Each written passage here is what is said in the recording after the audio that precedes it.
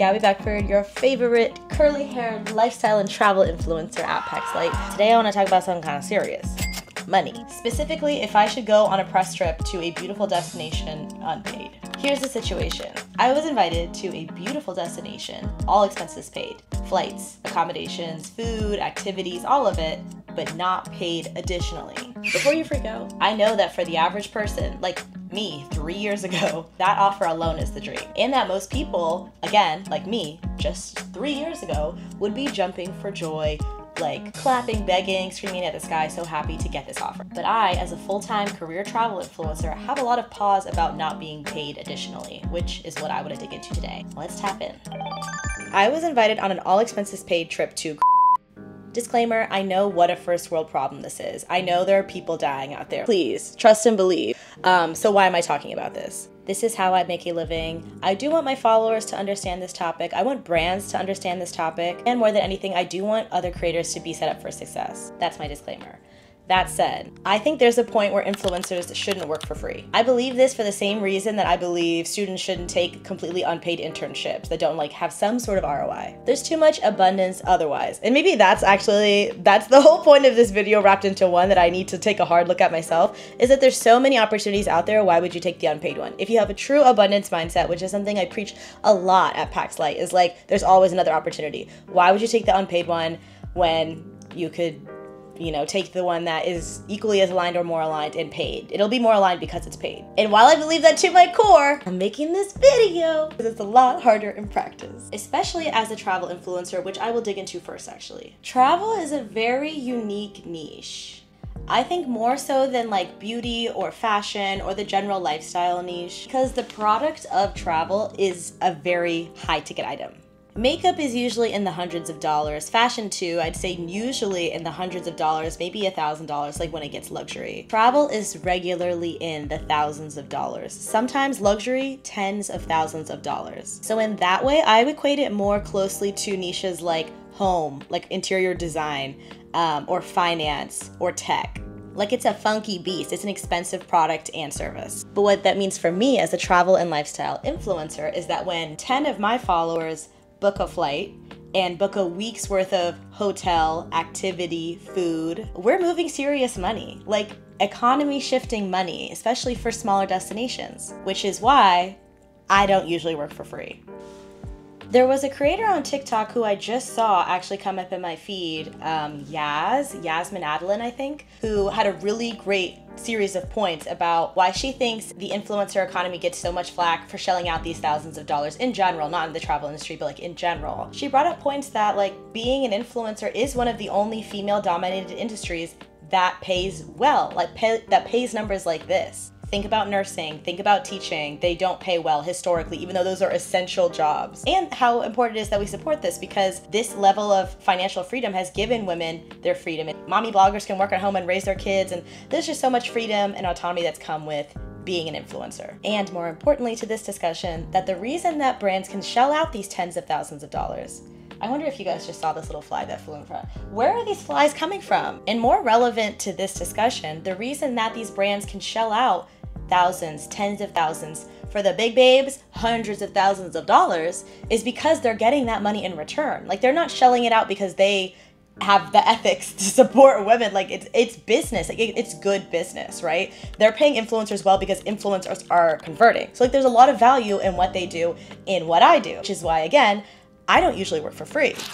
But today, what I want to talk about is actually aside from the bills, because I do feel like influencers in general talk about why influencers don't work for free in regards to money. Like, very obviously, like, I need money from my work, this transaction, to pay my bills, right? Which is why the title of this video is why influencers can't work for free aside from bills, because I feel like that point is the number one that's harped on. There are other more subtle reasons that influencers cannot and should not work for free, and that's what I want to highlight in this video. So aside from me wanting and needing to pay my bills, which is a pretty huge reason that sits at the center of this, like, why should I not work for free web, are 4 additional reasons that I think that influencers should not work for free, and that brands should not want influencers to work for free. Like that this is a bad business model for everyone involved.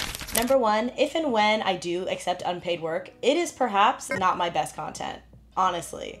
Not being paid takes away from my experience. Inherently, it does. Because I am still being on. I'm still waking up early for the 4 a.m. hot air balloon ride. I'm still taking notes. I'm still interviewing people. Like, I am still not quite on vacation. I'm in work mode for the entire trip, and I'm not getting to relax. Like, I'm expending all this energy, and I don't get the dopamine hit at the end of it once I've done all the strategy and execution and community engagement and stuff of, okay, and here's your reward. Like, it messes with the system, it messes with the cycle. And when I don't get paid, or when I know I'm not going to get paid, I still might have the experience of a lifetime. Like, if I went to, I know I would have the experience of a lifetime. It's just that when I know I'm not getting paid, my mind is honestly wandering. I'm like, dang, I have another blog post to finish that is paid. I really want to wake up early for that sunrise breakfast, or do I want to spend that hour doing something that's actually paid? Like, when it's unpaid, it just naturally gets deprioritized, which is not in the benefit of the brand, honestly, or the destination.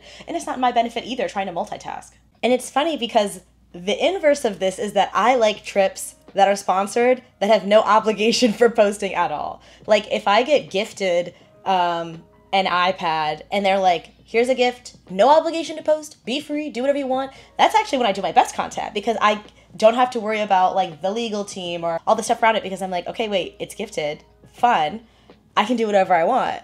Like, that's awesome, that's perfect. But on this trip, I can't even relax. I can't like do what I want. I can't wake up and see how I feel and decide I want to go swimming in the morning, or I want to go to lunch at night. Like, the schedule is already pre-made. The itinerary is booked. They had to call these vendors and stuff in advance. So I don't even get the freedom to have like a DIY vacation, even if it's just a sponsored trip like this where they're not paying me additionally, because they're like, okay, we are investing in flying you all the way out here and like giving you this whole experience. We want our ROI. Like, tag us everywhere. Make 50 daily Instagram stories where you're tagging us everywhere. And like, that's them wanting their ROI. But I'm like, what's my ROI? And again, as a travel influencer, I have a different perspective than the average person who takes one trip a year and would be so grateful for a completely funded trip, even if it's like, you know, super maxed out with work. Or then another influencer in a different niche, let's say beauty, who goes on a press trip, a brand trip with a brand like Tarte and doesn't travel that much still. Like, they are mostly in their room, like I am right now, making their content on a day-to-day basis. And like, to them, this is like a dopamine hit. This is so exciting. They're just grateful to be there. They maybe have never left the country before. That is the reward in and of itself. For me, I travel all the time. My schedule's booked out.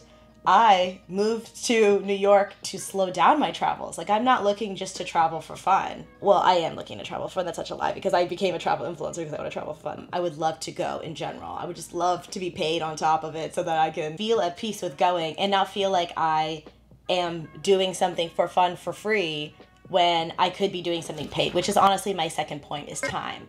The time that I, or any creator, is doing something for free is time. The energy, the mental energy, the social energy that is being actively taken away from something that's paid. Okay, so it's the beginning of June right now as I'm making this video. Let's say that this trip ends up being scheduled for the first week in August. If I have nothing to do in August and then a trip that's free, why not? Especially one that I'm excited about. But imagine by the end of June, I get 2 more offers in as an influencer. I get 2 more pitches. Hey, can you do this? Come out here, have some fun. It's for the first week of August. Well, now I'm in an awful situation. I'm in an awful spot. And for anyone who's thinking immediately, oh, I would just message the unpaid opportunity and say like, hey, I got a paid offer. I'm no longer able to follow through on my commitment to come to this destination, blah, blah, blah, blah. It's not that easy. I wish it was that easy, because that's exactly what I would do, but it's not that easy because these people are human beings. Like, as beautiful and as important it is to not have AI run absolutely everything, humans are not as objective as a robot is. Humans have memories, humans have feelings, humans have stress. Imagine that this brand or product or DMO or agency or whatever reached out to me because they're like, okay, we pitched you to the brand, they're so excited to work with you, blah, blah, blah, like, they want you, Gabby, they want you, they're so excited. And I said yes, and then I come back and I'm like, hey, I know I was excited too, but you guys are not paying me. Like, I need to go where the money is. This is my business. This is how I make money. This is how I make a living. They might say, completely understandable, that's okay. But in their brain, it's not that way, because the next opportunity that comes around that's paid, they'll be like, oh, Gabby, she canceled on us last minute, and it really stressed me out, and I had to go scramble and find other influencers, and like, Gabby put me in that position. And that's just human nature. It's not saying that like people in marketing are fickle or anything like that. It's literally human nature to associate people with memories like that. And so as an influencer, you have to think about that stuff. It's so ridiculous, but you do have to. Like, dang, why am I in the position of either burning a bridge with an agency, a connector, a middleman, especially as a woman, especially as what? A woman of color, a Black woman working as a creator. Do I want to burn that bridge, or do I want to burn the bridge with my money, my bank, with my income, with my bills I have to pay, with like, right? Why am I in that position? Which gets me to my third point. I hate being in that position. I hate being in that position. I hate being in awkward positions. Why am I here? Who put me here? I know I didn't put me here. I like to plan ahead, and I like to be communicative, and I like to just be honest, and I wish everyone was as direct and as honest as I could be, so that we could all just be like, hey, I have to like skip this and do the paid thing and then not take it personally, because I wouldn't take it personally, but that's not how the world works. But I hate being stressed. And that's the third reason that creators just shouldn't work for free, because it stresses us out.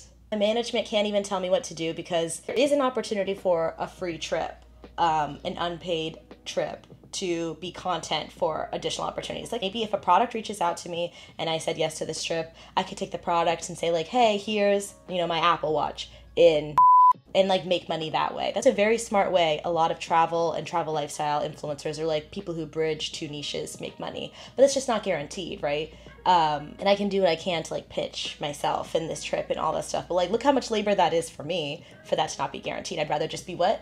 Paid up front. And so the stress, like we should pay creators just so they can do good work and have a good time and not be stressed and not associate the brand or the agency with bad memories, because it goes both ways. Finally, the fourth reason that I just don't think that creators should work for free is because when they do, they set a precedence. And I think about that a lot as someone who owns and manages a coaching program called Your Travel Influencer Bag. Like that's the brand.